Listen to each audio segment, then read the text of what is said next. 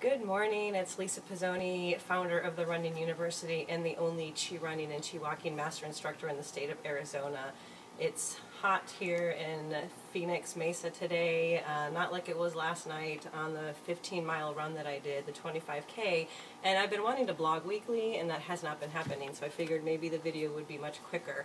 And I just wanted to share quickly my experience from last night because I like to share my learning lessons with everybody about my running experiences.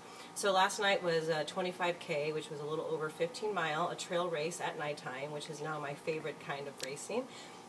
And it's my longest race since I had my plantar fasciitis issues going on. So I've been healing from that, haven't had any pain in a while. So I was really excited about this race. Part of me was a little bummed because not a lot of my friends were doing it, but at the same time I decided maybe I'll take this opportunity to actually plan for a race. That is something that I don't do very often, and why I'm calling this vlog a plan or not to plan. I normally don't plan because I just like to go out and enjoy the race. I don't like to set too many expectations that might set me up for failure. But last night I decided, you know what, have a plan, let's see what happens. And the great thing is I did a free clinic for Chi Running a couple nights ago. I had a workshop yesterday morning before the race, a Chi Running workshop, and I had just got back from helping Danny Dreyer, the founder of Chi Running, at Kripalu for 5 days. So I had a lot of information in me and I was feeling really good about the Chi. So I decided to have a plan and a strategy. So first of all, my plan was to beat my time, and I hate to do that, but my time last year on this race was 3 hours and 57 minutes. And I had ran it with a couple of friends. It was our first long night trail run, and we had a really good fun time, but I knew that I could do better than that. And then my other plan was really to just use my energy as efficiently as possible. So my entire goal for this race was to be energy efficient. So the first thing I did when I started is I turned my GPS on, but then I put it away because sometimes I have a tendency to keep looking at my watch, and that tends to stress me out. So I decided not to worry about my time and to really focus on how I was feeling and body sensing.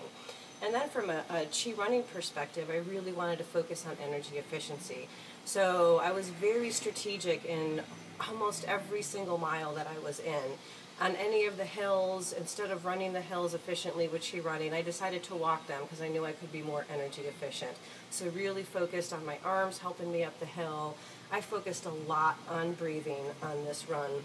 I've been really playing around with nose breathing, and I feel like that made a huge difference in my run. And then the other thing I was really focusing on was keeping my strides very short and really just feeling the road bring me forward, like me not just doing as little work as possible. And then, 15 miles by yourself is a very long time.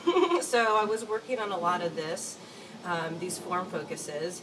And then at the same time I started working on one of my favorite types of running meditation, which is listening to your senses. And it was a beautiful night out, there was a full moon, and it was thunder on two sides and lightning on two sides, but it never actually hit us. So from a listening perspective, I could hear the pounding of my footsteps, I could hear the little animals in the desert, I can smell the desert because you could smell that it had rained.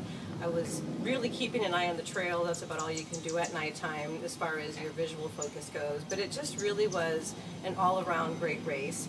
I hit the aid station at 9 miles, and that seemed like forever. And then I ran into a friend of mine, so we chatted for a while. But I do realize that when I talk at races a lot, that does take up a lot of energy as well.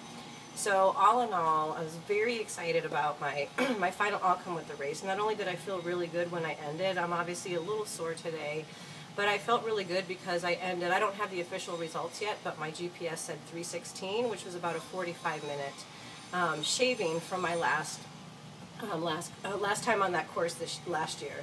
So, the bottom line is what I'm trying to work through, and maybe some advice for you is, to have a plan or not to have a plan with a race. I realized that it was really good for me to have a very strategic plan because everything went the way that I expected it to. But the other thing you need to keep in mind is you want to be detached a little bit from the plan, because if something were to happen that was out of my control, that's a lot of things that runners face a lot, is you set an expectation, you set a time for a race and you don't beat it, and then you end up beating yourself up about it, and that's really wasted energy. you know, I was out there, I had an awesome time. It was one of my best races ever. And so I encourage you to go out, and next time you do a race, you know, maybe set a plan, but don't be too attached to it. Have a great one.